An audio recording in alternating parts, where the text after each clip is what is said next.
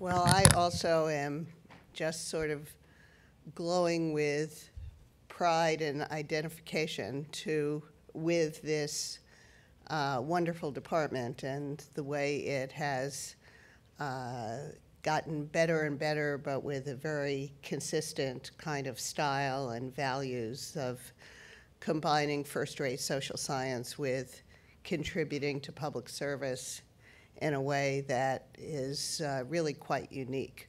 Although I like to think that UCSD actually has some of the same qualities. And I've talked with other people here.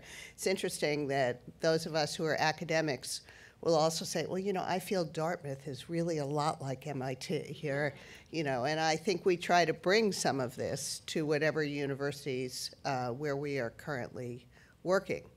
Well, I came to MIT in 1968 because as a China specialist, my professor at Mount Holyoke College, Jean Grossholtz, who claims to be really the first MIT PhD from this department, but it wasn't yet a department. She got her degree in 1961. And she said, now, don't take the admissions offers from these traditional China Center places, Harvard and Michigan and Berkeley or Stanford, because you'll just be in this area studies ghetto. You want to go where the real cutting-edge social science is being taught. So you will be a first-rate social scientist first and a China scholar second. So I took her advice. And later I've learned there is kind of a Mount Holyoke MIT pipeline. There are a bunch of other women even before me, like Kathy Kelleher, or before that, Sandy Kenyon. I was just at Mount Holyoke a few days ago. Sandy Kenyon was there, Phyllis Ellickson. So there are, and now, look, on this panel, the two women here are both Mount Holyoke graduates. So that's kind of interesting. So when I came here, I had absolutely no inkling at all that I would ever have the opportunity to serve in government. I was and am a comparative politics specialist, and I don't think I ever took any international relations courses, actually. And my development of my framework of how to think about the Chinese political system emerged frankly, in conflict with Lucian Pai. I came here and discovered that this was kind of the high church of political culture studies. And political culture, from my perspective as a China person, was an approach that I felt was sort of an intellectual dead end. To me, it kind of came down to, well, they do it that way because they're Chinese. But Lucian was a real gentleman and a very, very smart man. And so he and I had a very interesting relationship of mutual respect, in which I had to kind of figure out why I disagreed with this approach and what I thought instead explained the way Chinese people behave, both at the mass level and the elite level. And what I came to is a framework that is much more about institutional incentives and how they influence the way people behave. And I originally did it in research on middle school students interviewing refugees in Hong Kong to write a book about that, and ultimately about the policymaking process. So and of course, as I watched China change from the time that I first started doing research in Hong Kong in 1969, interviewing refugees, and then was very fortunate to China opened up just then. And so in 1971, I was able to start visiting China and doing research there.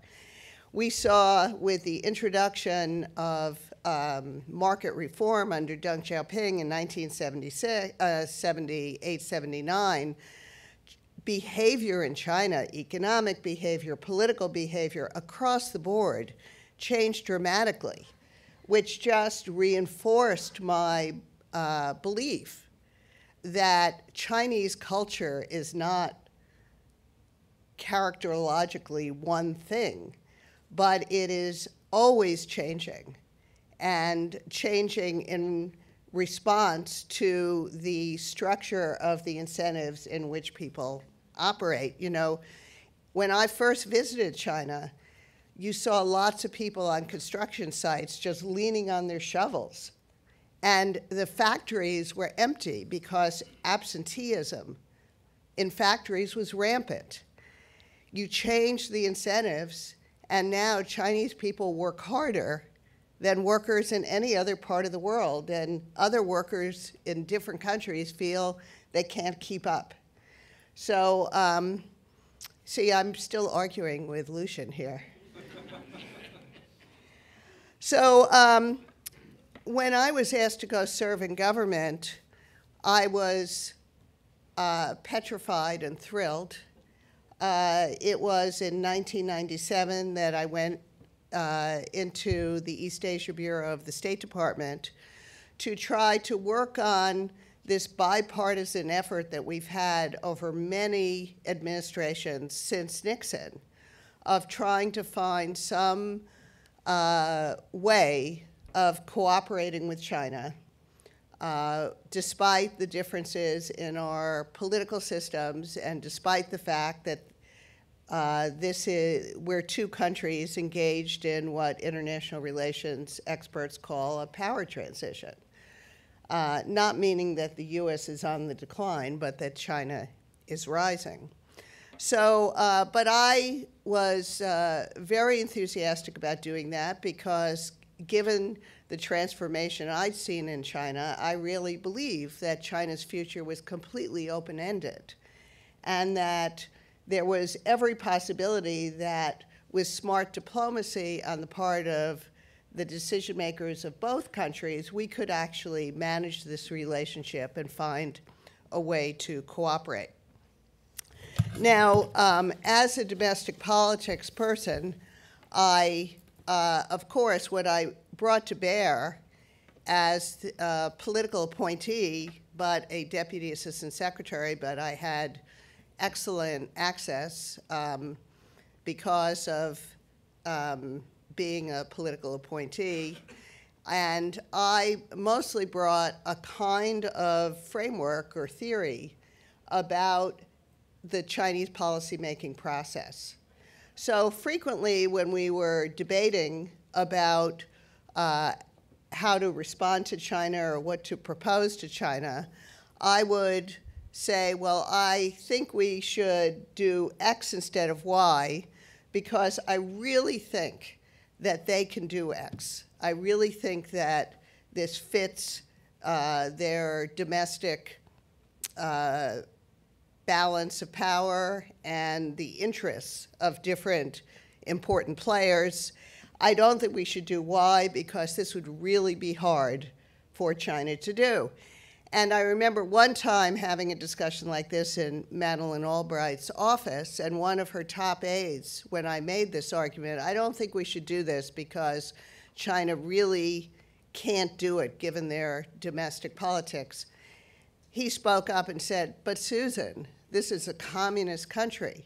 They don't have domestic politics. And Madeleine Albright and I shared a look because, of course, she, as someone who'd studied the Soviet Union and Eastern Europe, knew very well that this was complete hogwash, and she turned and told him so.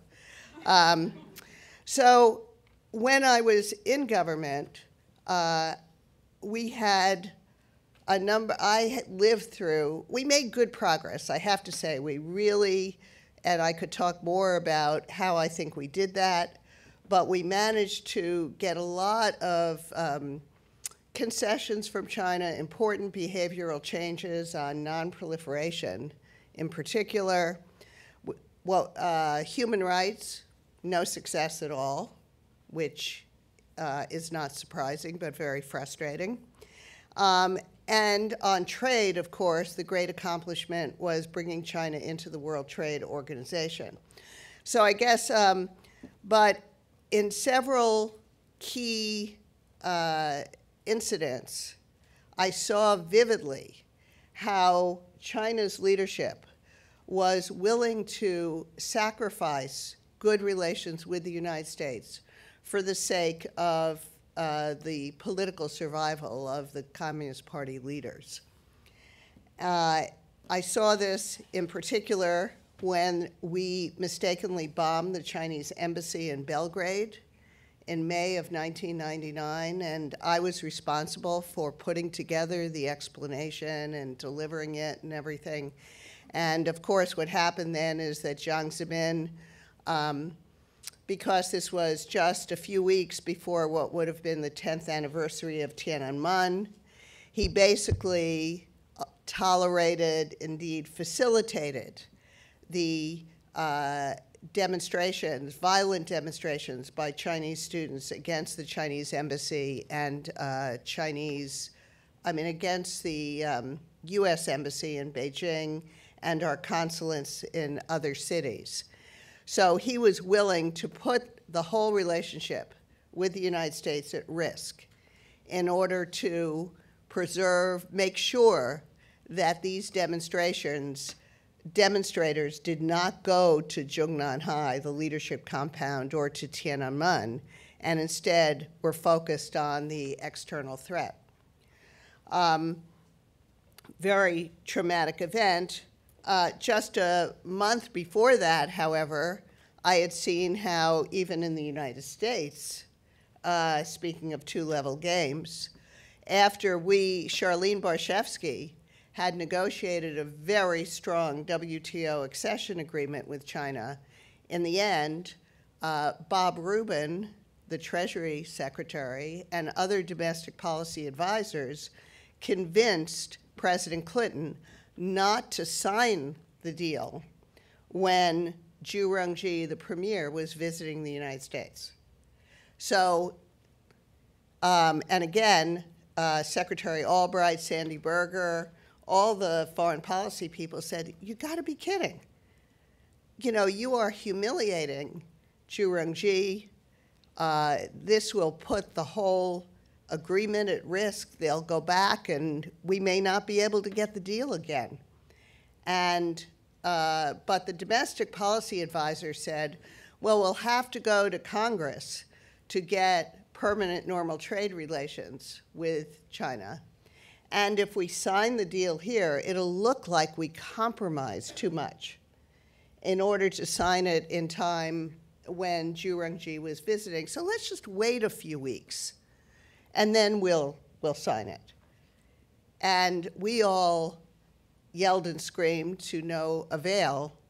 But as soon as the president told Zhu Rongji this, he was aware of the fact that he'd made a huge mistake and tried to recoup even when Zhu Rongji was in the United States. But that didn't work out. So the combination of these two incidents, both of which reflect the powerful impact of domestic politics on foreign policy, was that the president had to really chase Jiang Zemin to try to restart the WTO negotiations.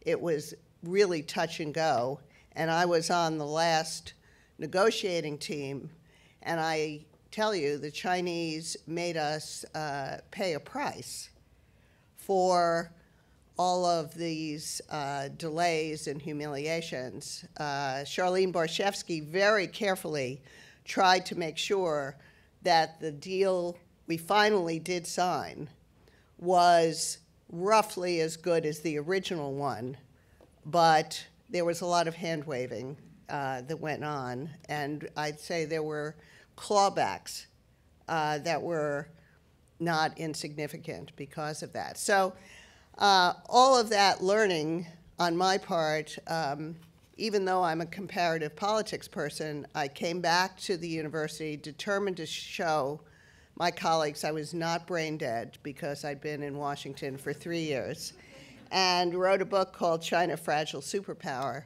about the impact of domestic politics on U.S.-China relations. Thank you.